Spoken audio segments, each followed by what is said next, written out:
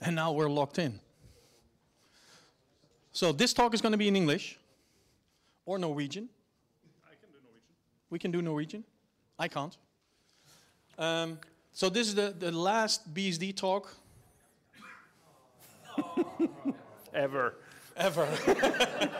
Even though it's FreeBSD, but still it's part of the family. I've been at the same conference as Erik's been 2 years ago at EuroBSD. I missed your talk. Last year I was not there. I missed your talk, so I'm very happy that you're here.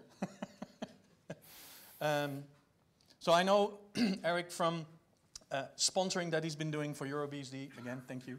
And apparently a very good talk that you've done 2 years ago with the DDoS stuff. So, but thanks that you're here. So give it up for Erik.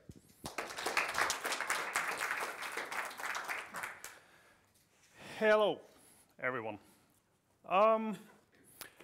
Very quickly, I'm Eirik Øverby. I'm from a company called Moderum. We're based in a number of places, but I'm in Norway. I'll cover a little bit about what we're doing. I am here because I've been using FreeBSD since about 2000. It's a bit hard to nail it down exactly when that happened. I really love open source. I think that happened long before I realized that it happened. In 2003, I suddenly found myself in the payment industry. That was confusing for a long time, very steep learning curve. And it's rare to hear people talk about DDoS attacks having been victims of them, because it tends to come with a bit of, stigma. Maybe people lose trust in you if you talk about it too much. Unless, of course, it's a success story, which in our case it isn't. I cannot claim that our story with DDoSes has any measure of success.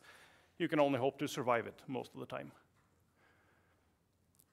We, as in Moderum, now there's only Valentina from Moderum, but we have been doing in-house developed software hosted on FreeBSD since 2003. When I entered the payment industry, I was asked if I know about FreeBSD, if I've heard about jails. I had more or less literally just started playing with jails, the virtual machines, the containers on FreeBSD. And it was a stroke of luck that brought me to that point. We perform authentications when you pay online. So if your bank has an agreement with us or a company like ours, we will be doing the authentication when you pay online on the internet. So we're kind of we're the man in the middle, that nobody wants to have anything to do with. We create this software for ourselves and for banks, card issuers, that sort of thing, for merchants, payment processors. You have Amazon, PayPal, all these companies. They all have to integrate with this ecosystem in some way or another. And a few years ago, back in 2020, 21, we suddenly found ourselves with a huge target painted on our backs. I'll get back to that. A little bit of a throwback to another talk I've done that probably nobody here saw, but it paints a picture of the industry we're in. There are basically three major players. You have those who write the requirements that we're under. That would be security requirements and that sort of thing. Then you have those who are covering their asses. That would be pretty much everyone. And then it's those who are blamed in the end. And that would be us. That's our job. That's what we're paid for. Speaking of requirements, we have a whole bunch of them that apply to us. We have PCI DSS, which I'm sure many of you have heard of. There's a subset of that called the 3DS, or a superset, actually. That just makes our job much harder.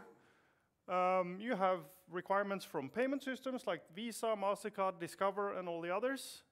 And then you have the legal requirements, national requirements, European requirements, the PSD2, the GDPR, local law, whatever the customers ask us to do, all these things. And some of these requirements come with some pretty interesting side effects, like you have auditors who ask us to take pictures of the password files on our systems in the data center. We were asked to document that grep supports regular expressions because we were using it to look for card data in our logs.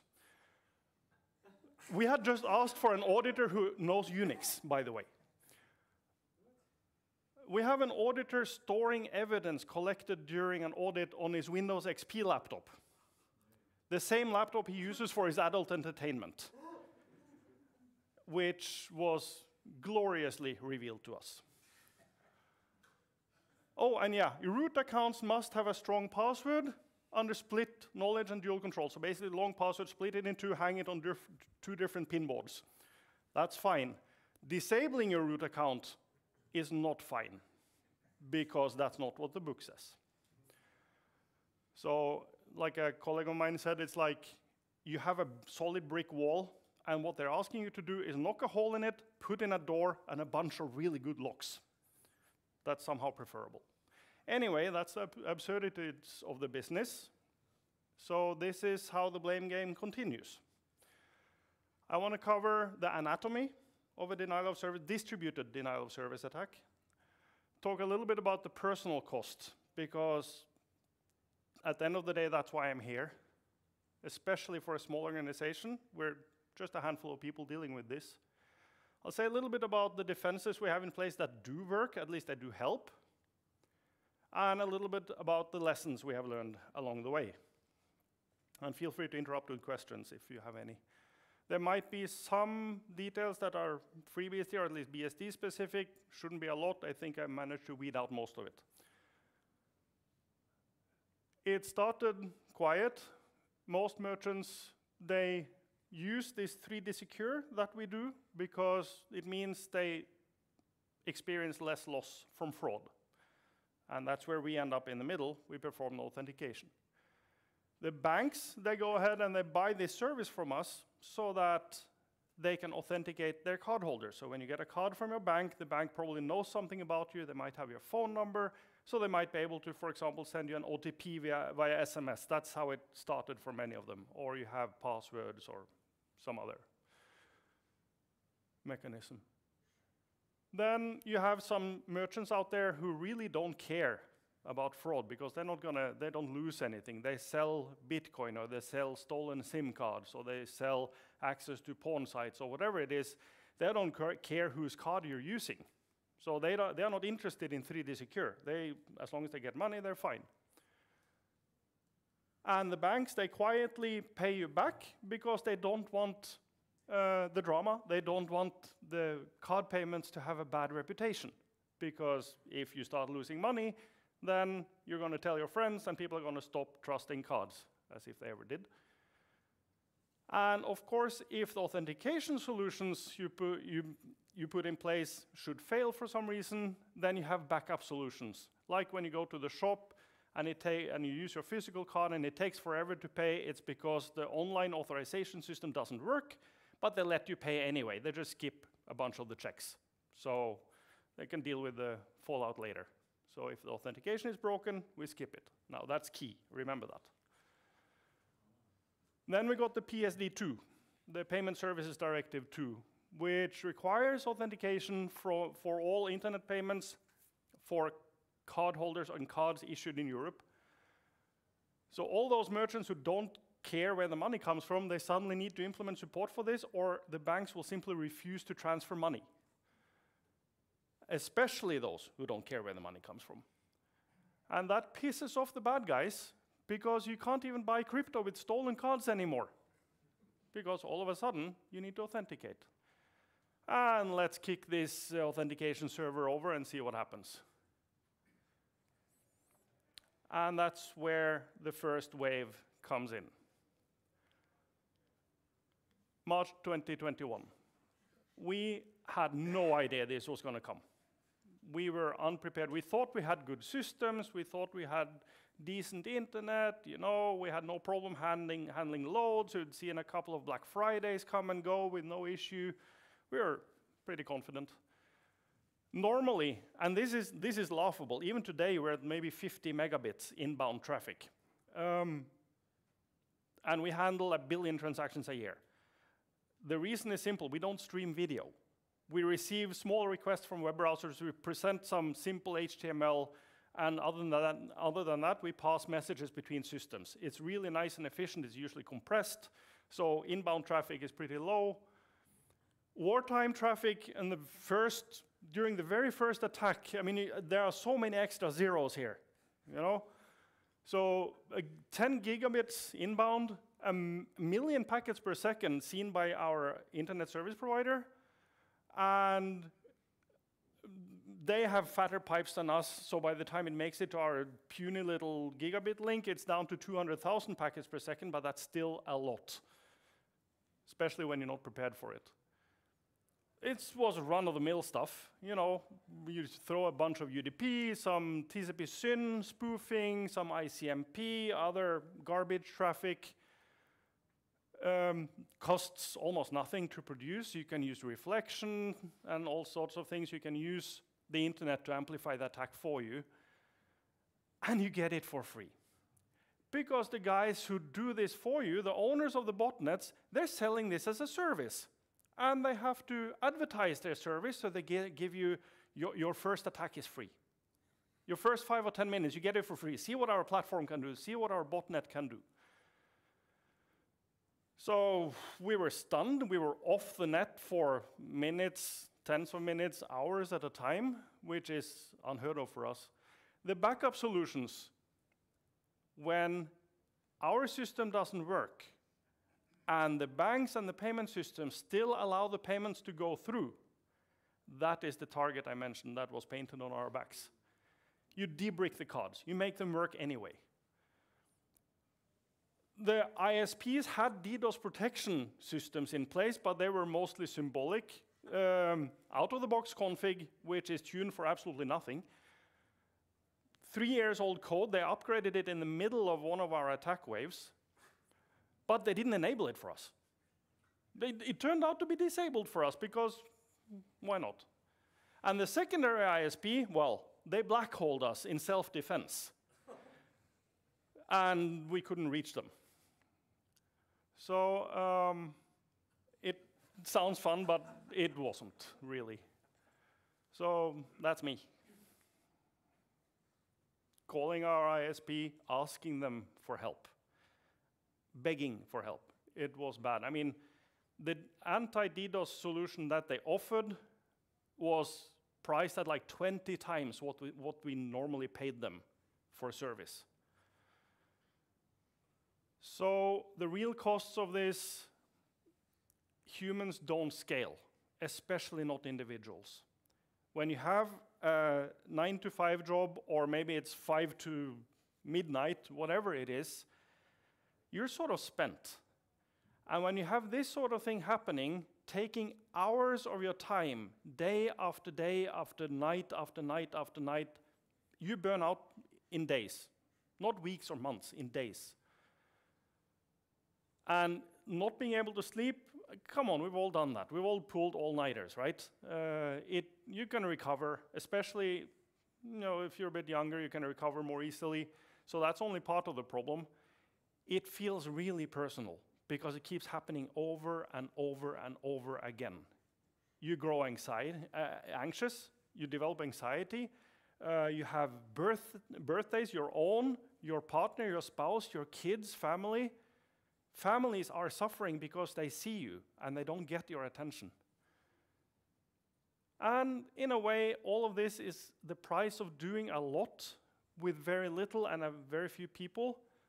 It's one of the nice things with FreeBSD and other open source platforms. You can do stuff that other people buy a whole data center to do with half a rack of equipment, with correspondingly few people. But that means when something like this hits, those 3, 4, 5 people, they're all you got.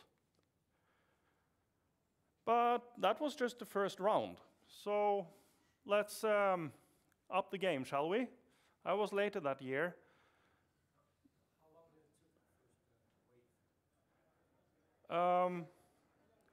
Depends a bit how you define the wave. The question was how long the first wave went on. Well, it never really stopped. You would have an attack. Attacks were usually for 5 or 10 minutes at a time. maybe you had a few in a day, and then it would be quiet for a couple of days, and then it would hit again.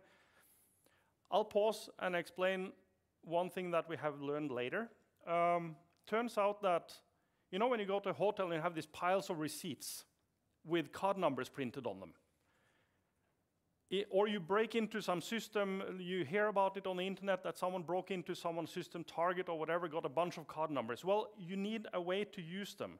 So you kick our system over, you use the stolen cards, and then you move on. So if you have 5 cards, you only need 5 minutes. So you can use these free attacks, you know, but you can do it again and again and again. It was quiet during July of that year because these guys are professionals. This is their job. And we can tell from when in the day, in which time zone they're working, because that's when the attacks come in, and it moves around a bit. If it's European attackers, it's usually our office hours, or it's very early morning because they know that's when they can hurt us. But July, quiet. But then, when the attack started again, they had changed tactics a bit. First of all, we suddenly started seeing full TCP handshakes and even some full TLS in there. And that's a lot harder to deal with because you can't just drop spoof traffic. You can't just drop the SYN floods or whatever it is.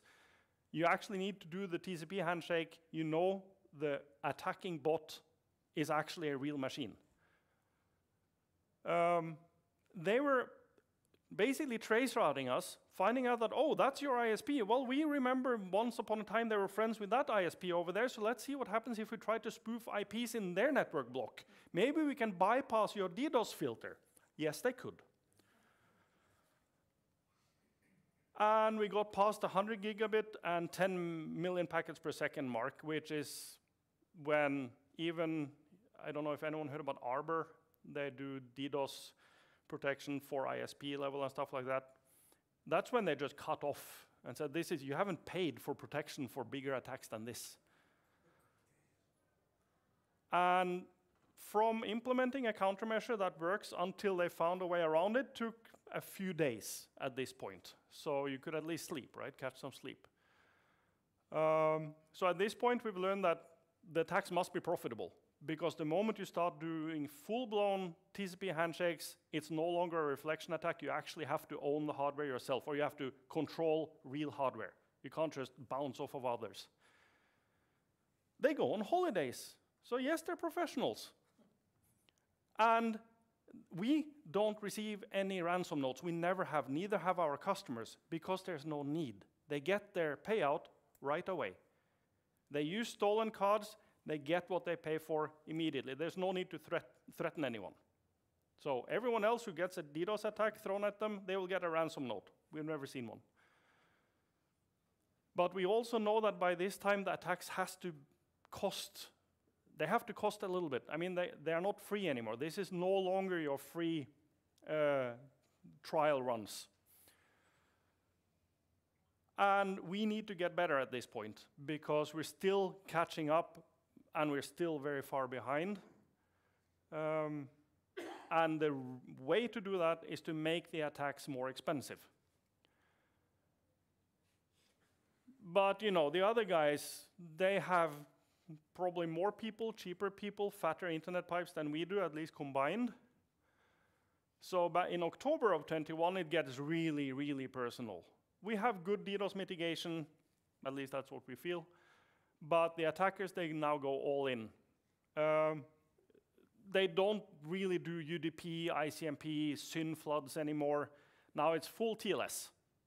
Their bots, they have tens of thousands or hundreds of thousands of bots that do full TLS negotiations with our systems to the point where we can't mitigate until we spend time on RSA or elliptic curve handshakes, which means we blow our CPUs out of the water. They start understanding how our application works. They know which parts of our application we can rate limit and filter, and which parts that we cannot. So they start developing custom layer 7 attack tooling for this specific purpose. At this point, from implementing a countermeasure, whether it's an Nginx configuration or some network layer stuff, until it's bypassed, it's 5 minutes. Which means I've sat there for 6 hours straight with a 6-hour-long DDoS attack. I probably made 100 configuration changes during that time, and they just followed up. They modified their attack to bypass the filtering in minutes. And that is exhausting. Mentally, physically, it's absolutely devastating for anyone involved. Months on end, this was going on. And this is the requirement that we're under. We are required to withstand denial of service attacks that could force fallback, that would be the backup solution, to less secure verification methods or provide cover for other attacks. It is so vague, I don't even know where to begin. So this is why I call it a blame game, because the requirements are vague, which makes it very easy to blame us. They will definitely be read differently by those who blame. It is very hard to work from under the bus. I mean, face it, we had the target paint on our backs, we were thrown under the bus, and we're expected to fix it. Because the loss that the banks have or experience from the fraud that happens during the DDoS attacks is nothing compared to what they would lose if shopping would stop for those 10 minutes or that hour. So of course they have no interest in disabling the backup solutions. They're still there.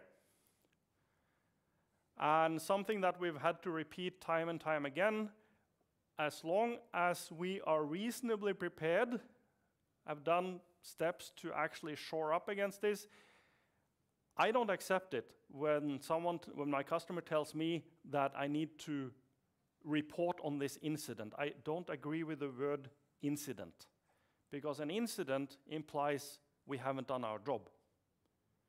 In this case, it's a force majeure. That's the only way you can look at it. But we've done some things that at least help.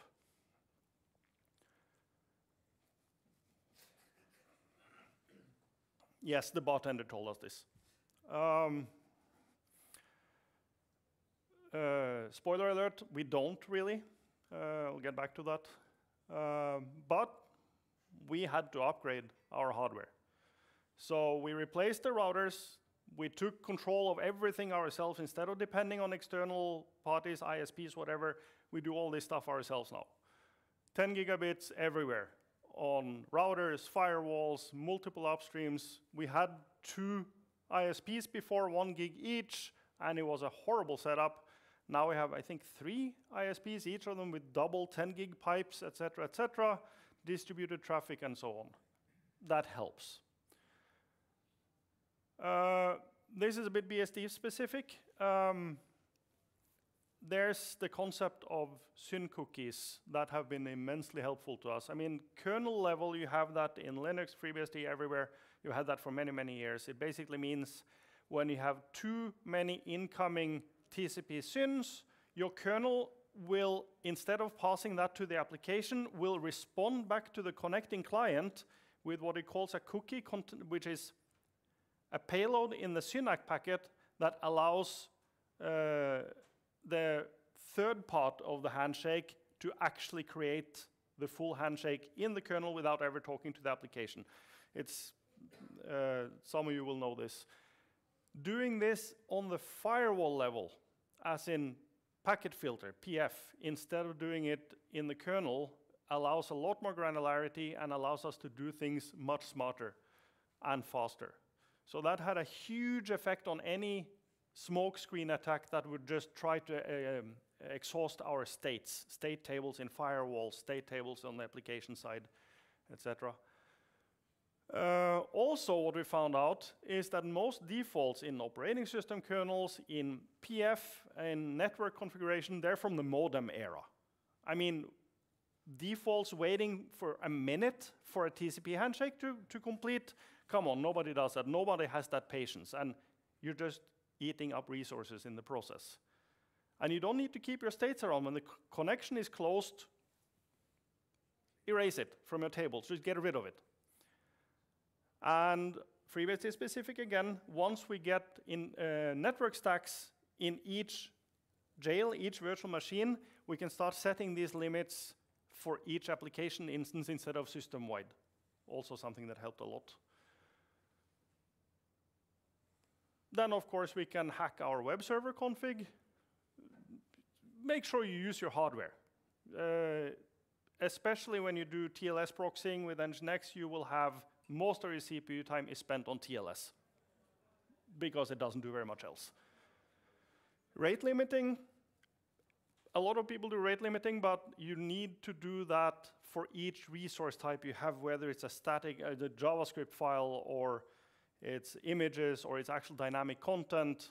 Stick identifiers in your request so that you can actually do rate limiting without having to look at the source IP, that sort of thing. And again, timeouts, more defaults from the modem era. And then you have this statement in Nginx, which is absolutely fantastic. If you hit a situation where you know you're not supposed to reach this point, you're not supposed to access this resource, or you have passed your rate limiting limits, then that one simply drops the entire TCP socket on the floor. It just instantly drops everything. There goes a reset packet, and that's it. The socket is closed, all the operating system resources are released, web server resources are released, everything is good. That will save you more times than it won't. Especially if people are triggering 400 type errors. And of course, you need to be really specific about your location statements. This is Nginx specific, of course, but you need to understand how your application works, and that can sometimes be harder than you think. And separate monitoring from application. You need to monitor your Nginx. You need to monitor the Tomcat or whatever it is behind it, but make sure that a resource exhaustion attack doesn't prevent you from seeing what's going on. But the big one that we did in the end, we went to Cloudflare. Everyone said use the cloud. By that, they usually mean throw your TLS into the cloud. Have some cloud service do your TLS handshakes for you. There's a number of reasons we can't do that, but Magic Transit, I know there's other similar services. Basically, they become you on the internet. All inbound traffic to your network goes through Cloudflare. They have their points of presence all over the world. From their data centers around the world, you have GRE tunnels to your local routers. That's what we do. So we have, I don't remember how many GRE tunnels to their few hundred data centers around the globe. So it ingests the traffic. They analyze it, they filter shape, they know about botnets, you know, that sort of thing, so they can filter things that we could never dream of, and it happens very near the source, which means it never reaches our network. Our transit providers, our ISPs of old, they only see this GRE traffic. They don't actually see anything else, so they don't need to have their own DDoS protection mechanisms in place anymore. They weren't working very well by now anyway. And it means we can use the cloud, but we don't have to do TLS in the cloud, which means we don't need to give our TLS keys to anyone else. But it isn't God mode. I don't know if you noticed near the top here, I'm doing some Doom references. What they do is effectively DDoS mitigation on layer 3 and layer 4. I don't know if anyone used gray listing with email before. Basically, you defer the first attempt at delivery to see if the other end will try again. That's an indication that the other end is actually a proper mail transfer agent and not just someone who's throwing garbage. We do the same with TCP, or Cloudflare does. They sabotage the TCP handshake to see if the connecting client will do the right thing and retransmit, for example, or react to broken responses or whatever. This assumes that the attackers are poor and or stupid, and the bots are stupid, as in not implementing a proper TCP stack. Sadly, that's not the case, but it still helps a lot. And it only works when you're the only game in town, because Ricochet is a killer. What happens is, actually I should go back to that one and explain a little bit more.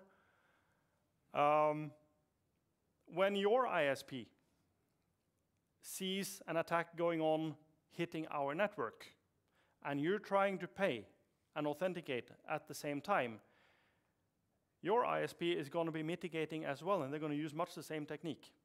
So imagine two sides of a TCP connection, both trying to challenge the other, both trying to sabotage the other to see if the other behaves. There are so many ways in which this can go wrong. So again, ricochet. So we get Cloudflare in place.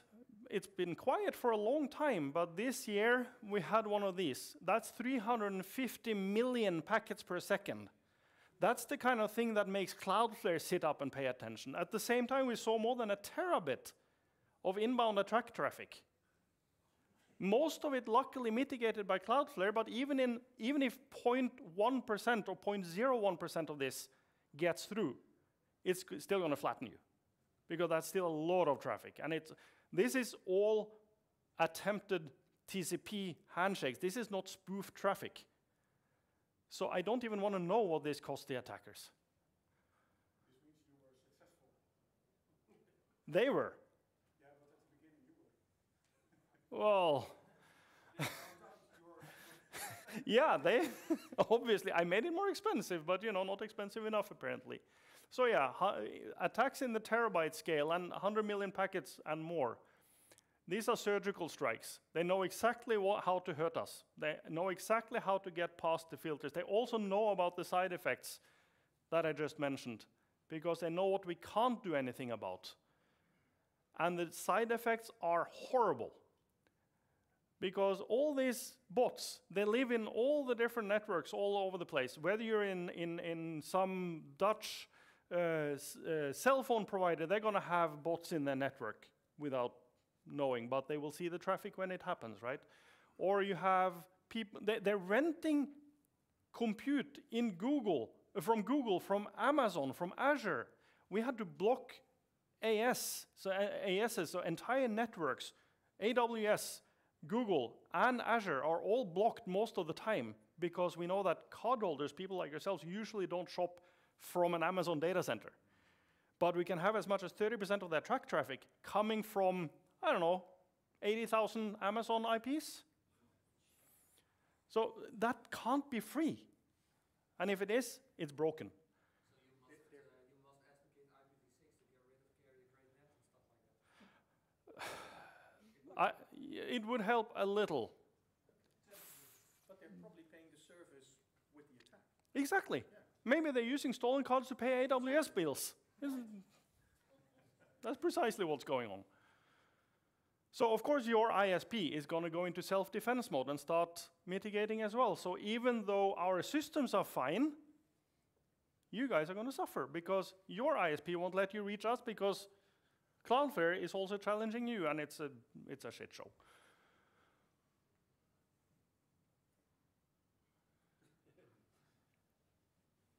I get this question all the time. When do you plan to solve this? Because we can't. I mean, turn off your backup solution. And why not layer 7 in the cloud, which a lot of people think would just solve the problem?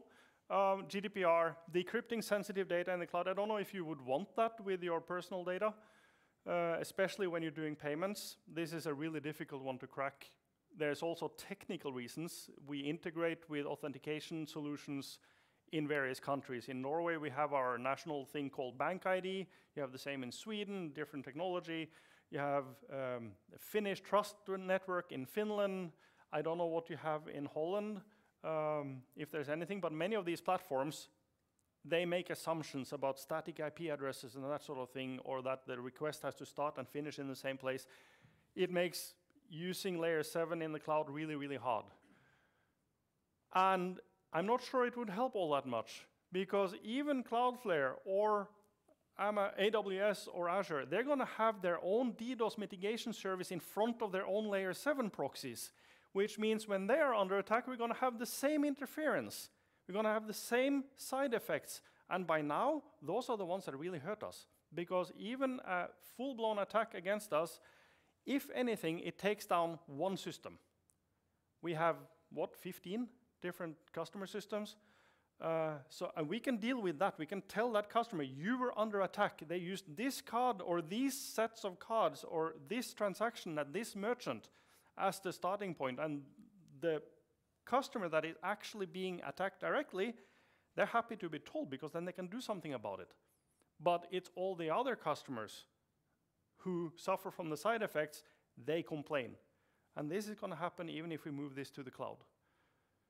And it might protect that single system that is actually directly under attack, but it won't prevent the side effects. So even if we could solve the first two, I'm not sure it's going to solve any of the rest. We got some more helpful suggestions. This is from last week, and I thought, hey, great, some comic relief for my talk. Get more hardware, yeah, sure. We already do 100,000 TLS handshakes per second on existing hardware. And I've been checking with Intel, they have this hardware accelerated TLS. That doesn't help. It does a lot less than this. So if we get 100,000 connections that we handle and Cloudflare is dropping more than 1 million per second, how much more hardware are we going to need to handle it? Who's going to pay for that? That's not happening. Sorry? Yeah. And steal some cards and pay for it that way. Yeah, accelerate your TLS. Most of the hardware offered for that purpose are for systems that are otherwise weak, low core count. Intel's own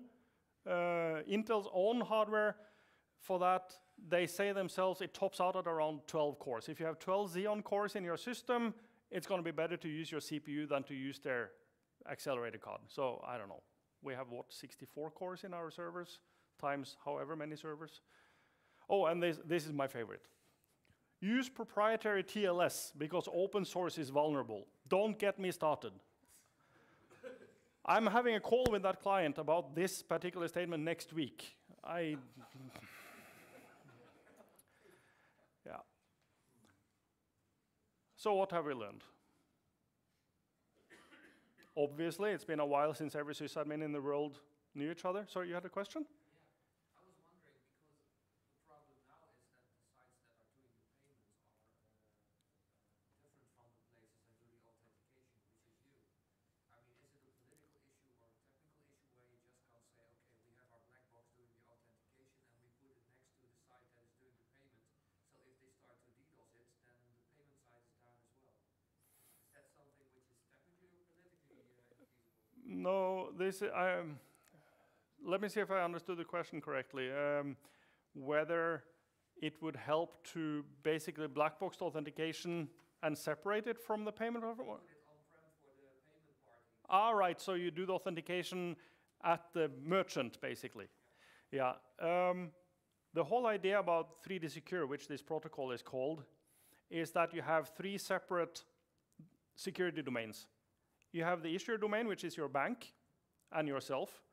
You are the cardholder, and you presumably trust your bank more than you trust anyone else in this ecosystem.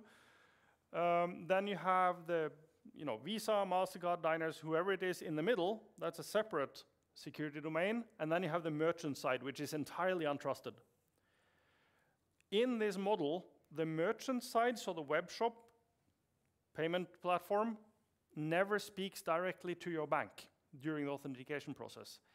Any communication is either passed through the payment system, so Visa or MasterCard, or through your browser, because that's the only link that you can sort of trust. So they have to be decoupled. And this is also why it's so easy to go after the authentication server, because it doesn't actually hurt the merchant. That's why when the merchant tries to use this system and our system fails, then it will just try to use that other system that Visa or the bank offers. And that system is, again, in a different place and therefore not under attack. So in principle, the model is sound, but in reality, because they don't trust their own platform, and therefore they implement the backup solutions, it can fall apart like this. If they have backup solutions that were So the point of the backup solution and why it cannot be as good as what we offer is that the backup solution sits elsewhere and has access to none of the information that we do. I mean, I get information from your bank about how to authenticate you. I get, for example, your phone number or your SSN. I have an integration with some authentication platform that your bank trusts. But the backup solution, what we call the attempt system, sits at MasterCard in the US, for example, or at Discover, or wherever it is. The only thing that one does is just say, yeah, it was a valid attempt. But it has no information about you or anyone else. It doesn't know anything about the bank. This is a backup system that the actual payment systems, Visa and MasterCard, offer to all their banks, but they have no custom configuration. If that system is being used, the only safety measure in place at that point is, are you suddenly spending tens of thousands of dollars in Dubai? It will probably stop that, but not even that always. But for buying Bitcoins or whatever, they're not going to do anything. 5 minutes, I'm basically done. So, sysadmins don't know each other anymore. It's a very unfriendly place out there. And this sort of attack, they expose the buzz factor in a company in spectacular ways. And you cannot fight it alone, especially if you're a small company. You need outside help. And any peace is temporary. That's what we found.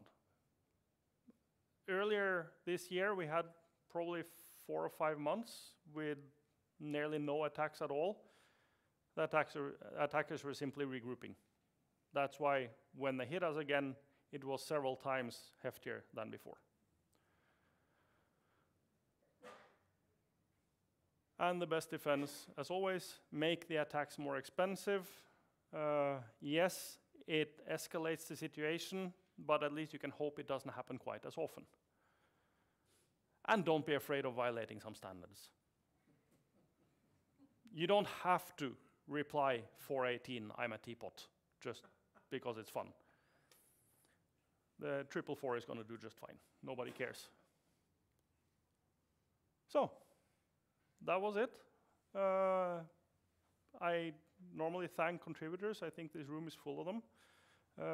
Without the open source ecosystem, we would never get anywhere in all this. I don't want to know what we would have to pay commercial vendors for many of the things we do. This event is great. Thank you for inviting me. And thanks to everyone else who makes the community tick, the ones that we depend on. And until next time.